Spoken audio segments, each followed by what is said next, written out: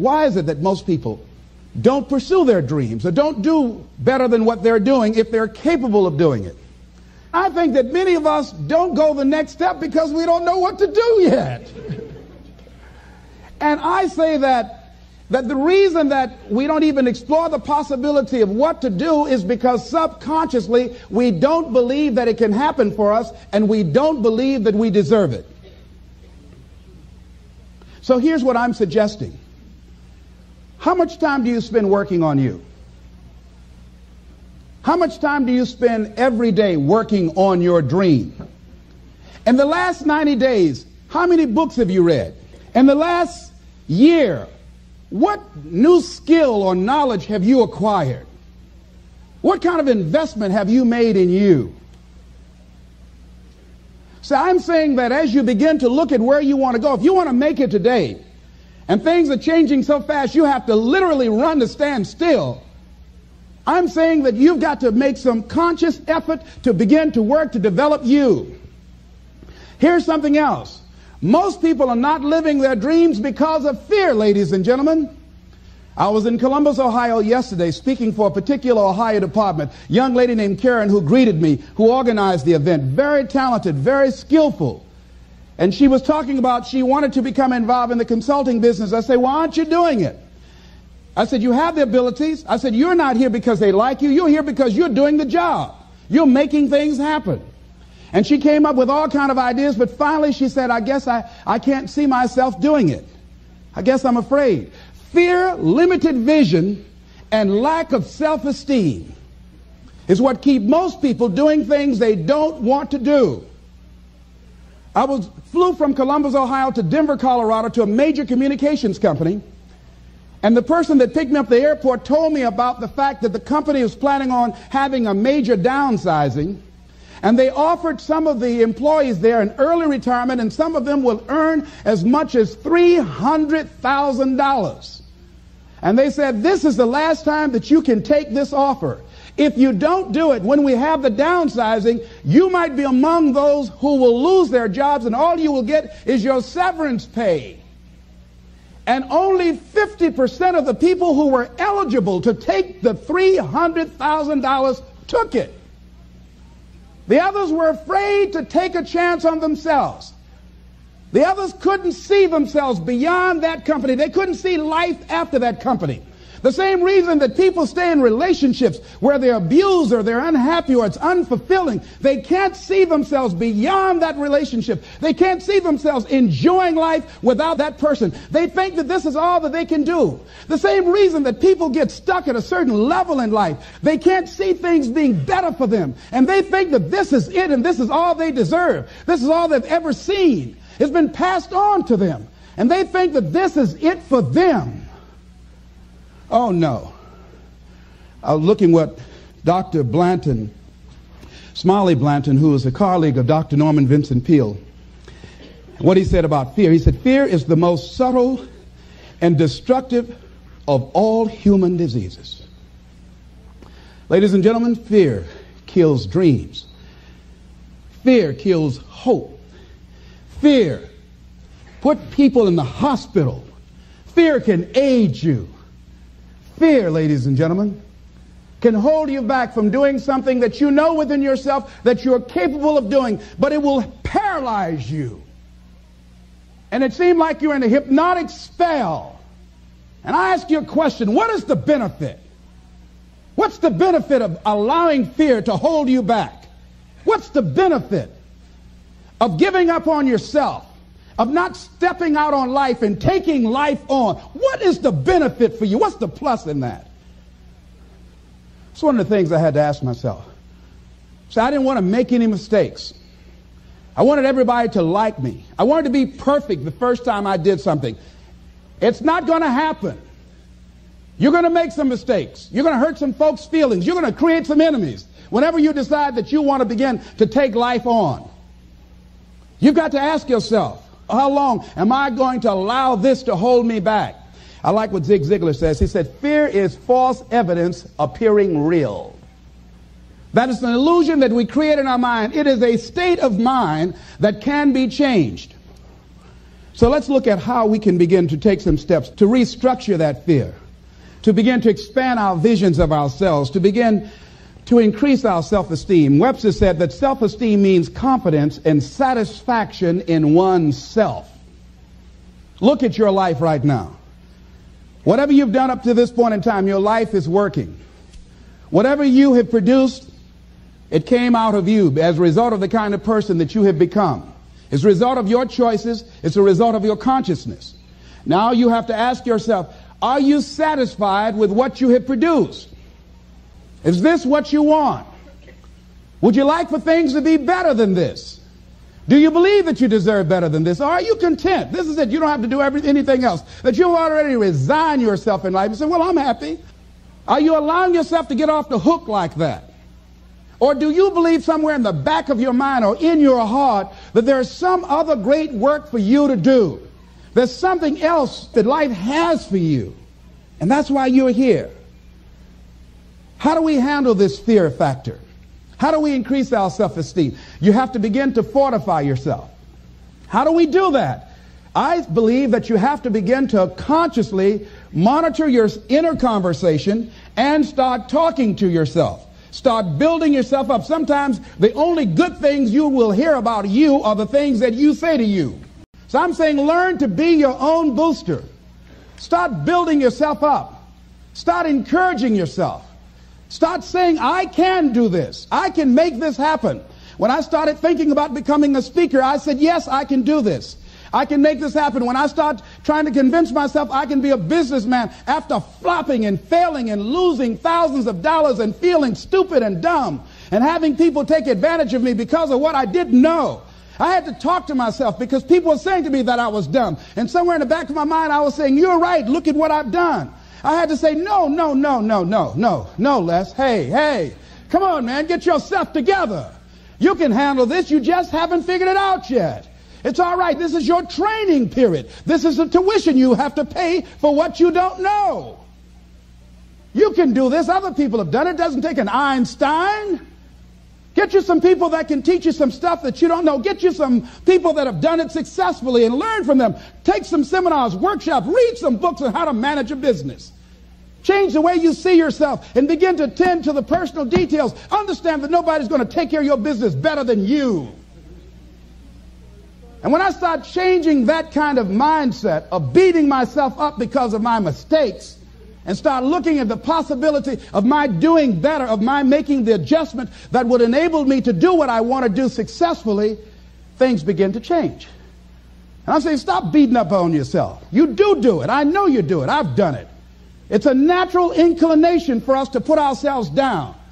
See, we are born negative, I think, in a negative consciousness because we live in a negative world. See, you don't have to teach children to lie. They'll lie automatically. Did you wet in your pants? No, I did not. Well, what is that? I don't know. You don't have to encourage kids to misbehave. They will do it by themselves. You don't have to encourage them to do the wrong thing. They will do it automatically. You have to correct their behavior. So I'm saying that we have to work through the challenges of life in learning how to begin to work to fortify ourselves. Begin to guard your mind against negative programming, like turn off the television. Don't watch the news. I think that more people have a sense of hopelessness and anxiety about life. If you look at the news, you cannot feel good looking at the news. You'll be scared to death. You're scared to go to sleep. I mean, it turns your power down. You've got to be conscious of that. Don't pick up the newspaper and read it. No. Just try this. Just experiment with yourself. Now, if your job depends upon you knowing certain things, let somebody tell you just about those things. But start filtering the stuff you allow to come in your mind. You know that song you used to have? Say, don't let nobody bring you no bad news. I tell my staff, look here, don't tell me any bad news while I'm on the road. Let me handle it tomorrow. I don't like anybody to tell me any bad news at night before I go to sleep. I can't do anything about it anyhow. Why let me go to sleep with that on my consciousness? No, and my staff, they know that. Say, let it wait till tomorrow. And I have a period of time. Tell me bad news between 10 o'clock and 12 noon. After I prayed and meditated and read my books, I'm fortified. I'm ready to handle it. I deal with them, then I'm out of there and I'm going on to something else. So you've got to guard the kinds of things that you put in your mind. See, if you don't program your mind will be programmed, because human beings are goal-oriented. That's why we die of broken hearts early. That's why we're running through life to early graves. We're going through life, ladies and gentlemen, and I think that Henry David Thoreau said that most men live in quiet desperation. Most of us go through life running scared. Larry DeAngie, who I think is going to be one of the greatest motivational speakers around today, told me a story, a true story of a friend of his, that every day when he came home from school, when he would get to a certain block in his neighborhood, there was a neighborhood dog that would chase him. And that dog would start after him barking. Boy, he would run, just running from that dog every day, every day. Finally, he just got tired of that dog chasing him every day. He said, this dog come around here today, I'm going to take a brick or something and bust him in the head. So he was walking home that day, minding his own business. Sure enough, same area, there was that dog there. And the dog started barking, he started running, he saw a brick and he stopped and picked up the brick and turned around, and the dog got close to him. He realized the dog didn't have any teeth. He said he put the brick down and said, get on out my way. And ladies and gentlemen, all our lives, many of us go through life running from things that ain't got no teeth to do us any harm.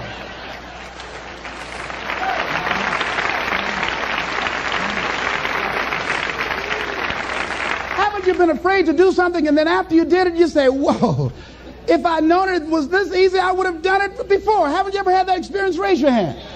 Absolutely. So we created this in our minds, false evidence appearing real. We made it real in our minds. That's why Churchill said there's nothing to fear but fear itself. That's the destructive monster. So turn off things that can contribute to your fear.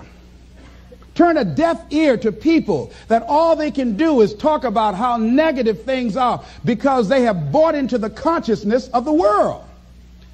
Start attending workshops, seminars, listening to tapes on a daily basis to begin to recondition your mind, to retrain your thinking. Faith comes by what? Hearing and hearing and hearing. Listen to things that can empower you, that can enable you to create a new reality for yourself, in a new life for yourself. You might appear to be strange around most people. You know, most people think you're strange if you're happy today. People say, how you doing? I said, better than good. Whoa, what's wrong with him? Just go around smiling and watch people. Look at this. Is this a weird guy over here? Because most people don't smile. Watch them. Look at their faces in the morning. Here we go, another Monday morning.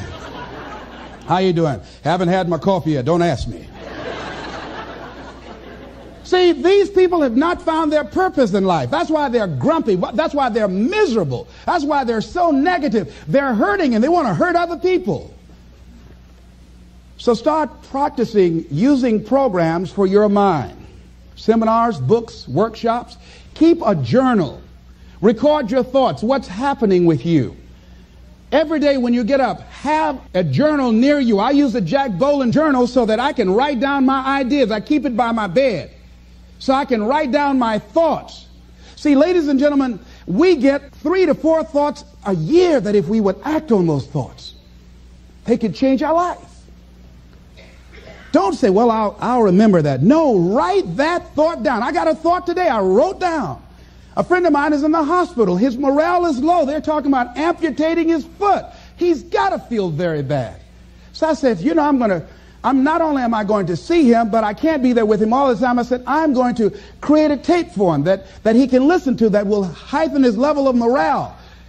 We told him the other night, don't go to surgery. You are depressed. Your energy level is down. No, tell him not now. Don't do it now. In fact, most doctors who have any sense of awareness don't perform surgery on patients that are in a state of fear, that don't think they will make it. They wait till they're in a different state of mind. So I said, what about making tapes for people that are facing physical challenges? I said, that's a good idea. All right?